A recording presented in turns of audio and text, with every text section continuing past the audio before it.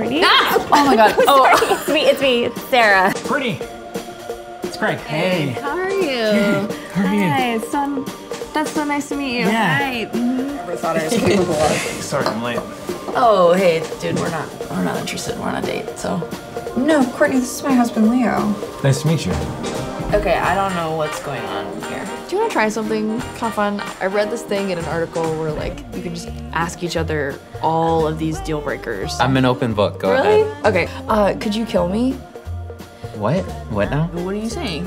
What are you doing? Nothing. It's What done. are you doing? I did you a favor. Last chance, dude. No, I don't say dude. Look, when a girl calls a guy dude, it means she's leveling with him. It's science. Okay, but it also makes me sound like a 20-year-old Coachella casualty. This is the first date I've had in like forever where it feels right, and I guess that's scary. It feels really right to me too.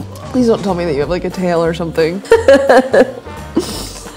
Because that would just be like a deal breaker. Is that a Nickelback shirt? Oh my gosh, yeah. I totally forgot I was wearing old Chad today.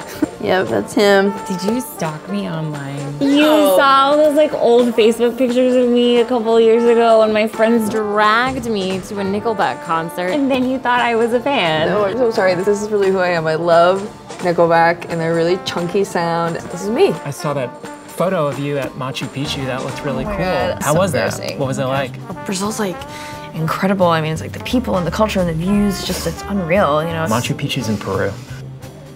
Yeah, when we were talking online, I said I was looking for a unicorn.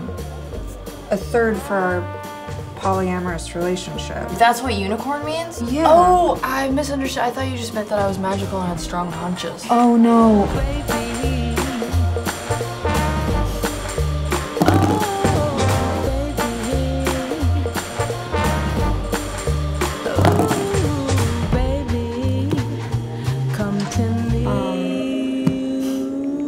I think I'm gonna go.